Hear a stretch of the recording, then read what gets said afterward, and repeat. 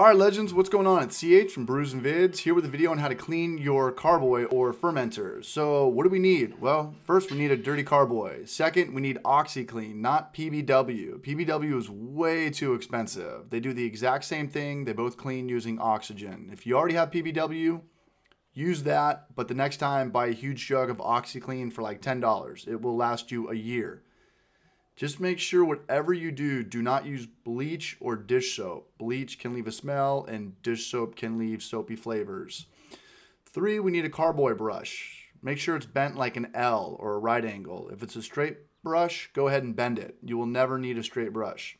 Okay, so first let's dump the rest of the sediment out and give it a quick rinse. So now it just kind of looks like this. It's just got the crust around the top of where the beer was. Okay, so fill this up with hot water all the way to the top and add a scoop of OxyClean, not when it's all the way full with water, but when it's maybe at the beginning or middle.